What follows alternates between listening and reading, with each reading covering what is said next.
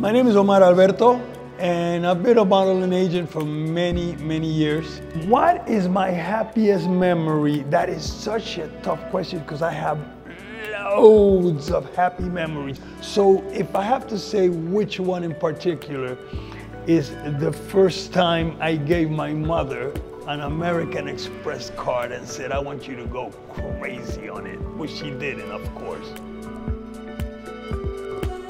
I am the happiest actually in Villa Cáceres, Panama, on a basketball court playing with my mates. I'm Kris, I'm the chef owner of Night Market Restaurants. I am at my happiest, I think, when I'm on the road. Getting into trouble, having adventures, meeting people, meeting old friends. Most of the good stuff that's come about in my life has come about because I've gotten off the couch, I've left my house, I've gone to like a new place, and always ended up just like meeting new friends. And so now at 40, I have a great group of friends all over the world, and that's probably, you know, what I value most. My name is Nicoló Bini, and I'm an architect. People that are close to me, really close, sort of mockingly say that I design my life as if it were a project. And maybe that's not so bad. I believe in the power of design. I believe that we have intuition, especially if guided by nature, to get us out of all sorts of trouble. And I definitely look at life as a design opportunity. And I like to look at the horizon and see where I would like to go. I'm Zack Calderon and I'm an actor. I very much feel like everything happens for a reason, whether we understand it in that moment or not. I think we all go through crazy, horrible tragedies and triumphs all at the same time, and it's those things that make us who we are. It's those things that shape us and form us.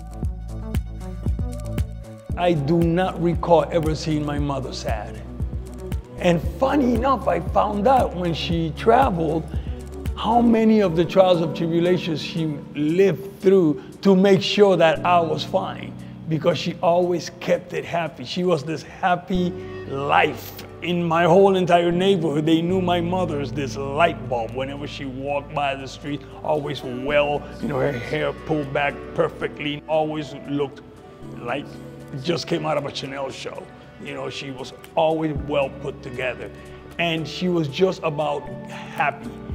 She never brought negativity into my life or to any of her kids. We never knew the hard times. I think what would make me happy in terms of changes in the world is just people talking like this, like they did before everyone had a device. Really connecting, really talking to people, getting out and meeting people, having the adventures that you would have if you weren't buried in your device. There's a lot of happy moments in one's life, and I hope that we all cherish those. Yeah, family gives me a lot of joy. My children, my parents, my wife, my dog. It's a beautiful, beautiful thing.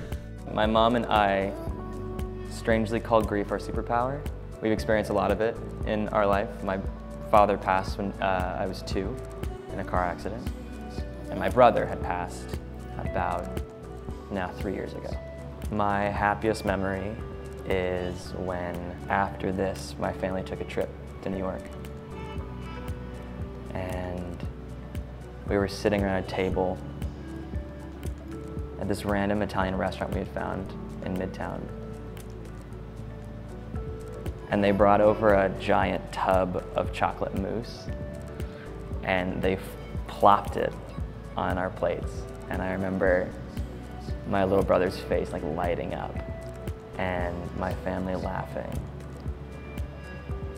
And to go from seeing immense grief and pain to also seeing such joy and elation is kind of the best feeling. So I don't know. They're always there, whether you know it or not. My happiest smell is my mother's fruitcake during Christmas. My favorite sight is looking out at the ocean on the Costa Brava.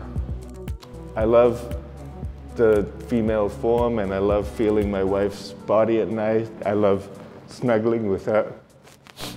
My happiest sound is laughter. I mean, my favorite taste is my mother's fruitcake that she made every Christmas. I'm happy just to be with you, brother. I'm just so honored and happy to be with you.